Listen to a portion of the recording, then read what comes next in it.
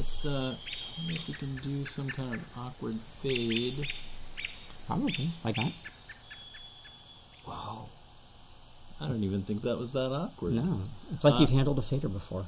And let's flip over to another Wwise project that I'm going to let you drive around and talk through some of the source from here and play it back for folks. Yeah. Can I expand this to full screen? Or Sure, do it. No. I'm optimistic. What could go wrong? I checked the OBS. This one? Right there? Yeah. Does that work? Still seems good. Yeah. I'll live with that. Okay. Yeah. Everyone's happy out there in the world? Where do we go to? Just start with that one? Yeah. Everyone seems happy. They seem happy. Great. Yeah. Moving on. Biophony. Biophony. So this was a little project that I was messing with a little while ago. That I occasionally go back and I look at, and I just kind of use this as just sort of a play area. Whenever I'm working on interactive ambiances, I'll kind of go in here and see what I've done before, and it's kind of a toolkit of different implementations. Yeah, and so I have it separated out to, as you can see, amphibians, frogs mostly, because salamanders and newts don't really make sounds. Constructed things, or where I kind of put together new birds from other bird songs. Crepuscular birds, which are birds that are mostly active during dawn and dusk. Got it. Diurnal, which are daytime birds, primarily, and nocturnal are primarily nocturnal birds. Wow. Diurnal. Nighttime birds. Never heard that word. Yeah. That's a good one. And then also insects and mammals. And then this is actually how it started, this work unit. This object here called Jungle, which maybe I will play it. It's a little bit of a beast sometimes. Let's see if we can actually hear it. You might have to turn it up. This is going to be a trend. I think you should just crank your master. Probably should. Yeah, this one's really not ready to play. Mm-hmm. It's in there. It's in there. I hear it's in there. Yeah. So, actually, let me. What did we go up before? 20. 20. I tend not to mix my ambiances very loud because they're generally not the focus of the game. Mm-hmm. And you can see down in the transport control that we're doing some kind of time-based offset, maybe delay offset in between some of those looping random containers. Yeah, let me actually move to a different one. That'll give you a better idea of what I'm doing. Great. So this is a marsh wren. Nice. That you can hear. I'll let it go. It'll repeat. You can see you have the delay transition. Oh, I do. I have a very long... 60 seconds. Oh, no, wait. No, that's between loops. So... Got it. You can pin that if you want. I can. So what's going on here is there's one... why did I stop that? There's one large random container that basically says, okay, a marsh wren has sung for this amount of time. Mm-hmm.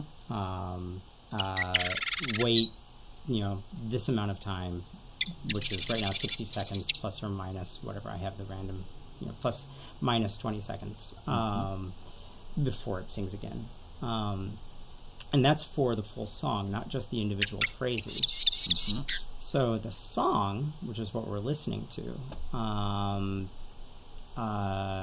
has a sequence container contained within a random container. Yep. So it plays once every 12 seconds, plus or minus 10 seconds. Let me actually turn this off. Hang on. Don't move. Okay. Oh, that's helpful. Dock that for you. Cool, thanks. So I'm just going to make it more frequent, just so that we aren't waiting too long.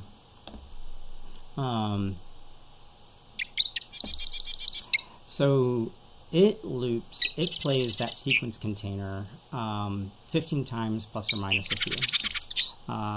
Partly because I don't want the bird to play forever, but marsh wrens will sing for 10 to 20 minutes if you let them.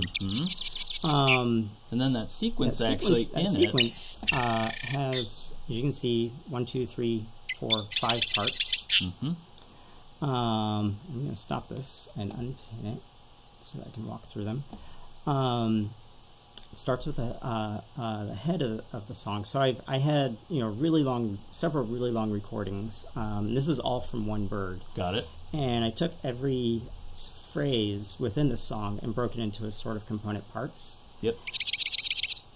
So it starts with a head,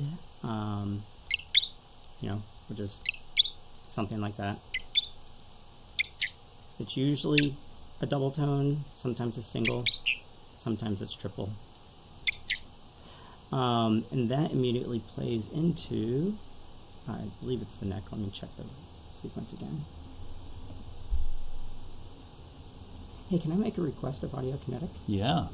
I would like to be able to collapse a container inside the playlist so that I can just see the containers and not the actual sounds. Me too. Okay. So, it goes from there into a random choice of neck. So this neck phrase doesn't always get played. They don't always sing it. But we've got a random chance of silence, I see. So it is usually, one of these. Has a random chance of silence. Yeah, what's the weighting on that random container? Can you... So there's... all right. No, so the random container is actually... there it's we go. Mostly nil. Gotcha. So 75% nil, 20-odd%. That'll play one of the next songs. Play. Got it. Then I believe it goes into the body. And so the body is usually it's a long, stuttery, repetitive. Man, those are great. Yeah, and that's all one bird. It's just like, wow, it goes crazy. Uh-huh. And then it has what I call the waist that doesn't often play. It's even less of a chance than the neck. And those usually will be like the body, but a little bit shorter, a little bit faster. But it'll always sing a body, but they don't always sing the waist. And then a tail, which is the end. So these are the most common. And then sometimes they'll have like something special. Got it. So the sequence container puts these all through head, neck, body, waist, tail. And so every time I play it, we get a different song from this bird. I mean, it's literally bird dubstep, really. Yeah, right? Really. If a marsh wren was kicking it on the windowsill right now, listening to this, they would be like, WTF, someone is like... talking my game. Wow. Yeah. Wow. Yeah, and so marsh wrens are these cute, tiny, they're really tiny. They're about that big. No, a little bit, about that big. Tiny little brown birds with a big voice because they're hidden in reeds.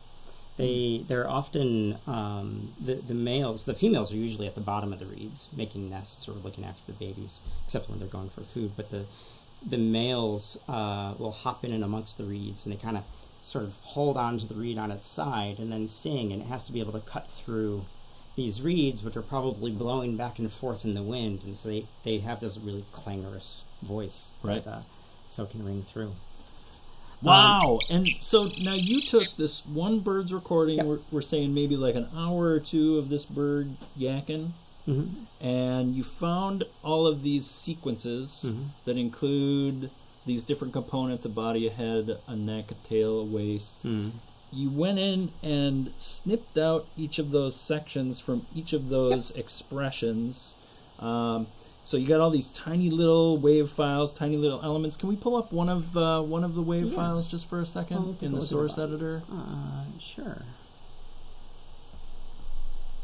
You might need to dock that somewhere so we can see it in the main window. Up at the top, maybe? At the top? Sure. Okay, there we go. All right, so we've got this tiny little snippet that includes just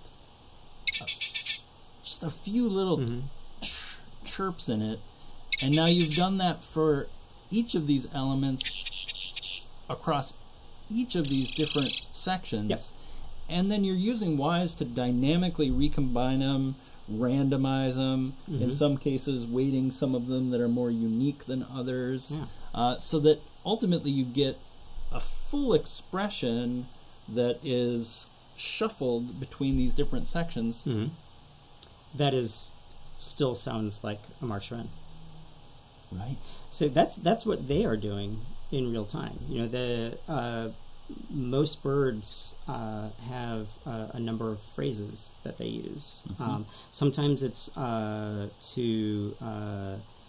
it's limited to an individual, or sometimes it's to a species. But they have these phrases that they just pull from, and the more they can pull from them, the more it sounds like I'm not swatting flies. I'm a marsh wren pulling phrases. The more they pull from them, the more it sounds like they have a greater language than it might otherwise seem, which is also the same thing we do. You know, whether it's the 44 phonemes, you know, in Indo-European languages like English, or whether it's individual words that we use, we're just recombining them in real time. Real combining, we are in. Which brings me to my something else I like to do. I'm just going to copy this really quick. Yeah. What I love about this is that there we go. You know, I can now create something. Actually, I'm not even going to do that. Where's the property editor? It's tucked in there in between. Oh, there we go. I'm actually going to change this into a... There we go. I'm going to change this into a random... Yeah, you are. You know, and we can create an entirely new... Oh, that's right. I need to... Continuous it? Yeah, we'll do that, and I don't want to transition. I just want continuous. Yeah, okay. So this will be individual. So we can have like, I am just playing the tail now, aren't I? Yeah, hold on one second. So that's fine. That's fine. It's not continuous. That's not continuous. That's not continuous. That's continuous. Okay.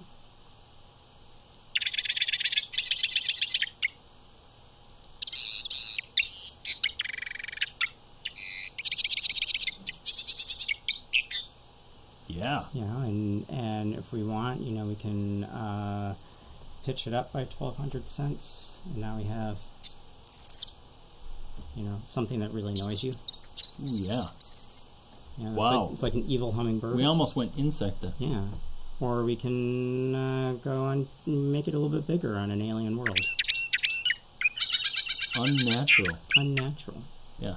And for me, that's a really good starting point for creating ambiances that feel real without actually being real. You know, yeah, it's like getting freaky now. If I wanted to, you know, I could take out the body. Yep.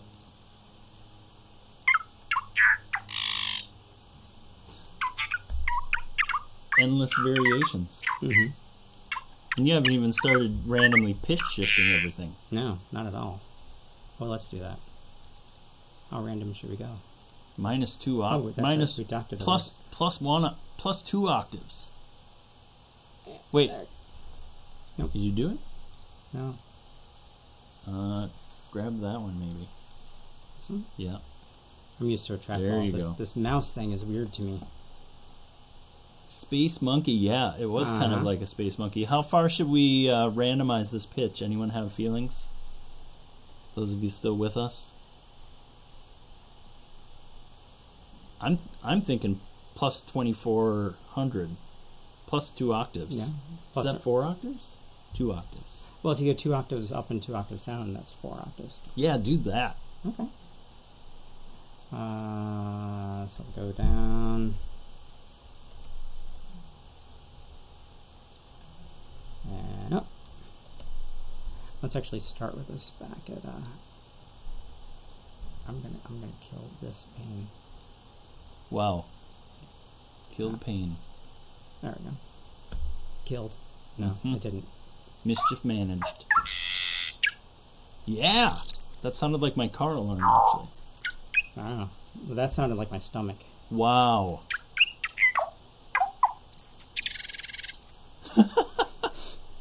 Oh, and so this isn't fun at all. No, not at all. Wow. I really hate playing with this. I hate doing this, totally. Yeah. And one of the things that you'll notice is that all these phrases are really dry. That's because these are meant to play through whatever the real-time environment is. So if you have a real-time convolution reverb, for instance, of a forest, or then you have one for a marsh, or you have some other dynamic reverb, these would take on the character of that space. Whereas if they had baked-in reverb, it wouldn't necessarily feel like it's supposed to be, like a baked-in forest reverb, for instance, and then suddenly you're in a marsh. And it's not the kind of thing where players are going to go, whoa, that bird sounds like it's in a forest and I'm standing in a marsh. But they get the subtle cues that it doesn't sound like it belongs in that space. Got it. For runtime efficiency, though, they can easily be baked in. Yep. And the process for cleaning those files up, I mean, did you have to do a lot to get them to this bone dry state, or do they just kind of, once you've done your edits, kind of fall in place? So I usually start with bird songs that are, or any animal song that's as clean as possible. So that makes my job a lot easier. Yeah. But yeah, it's a round trip process between Pro Tools or Reaper and RX for noise reduction and background elimination and stuff like that. Magical. Well, what a toolbox to play with and create some inspiration. Yeah, thanks for opening that up for us and playing around.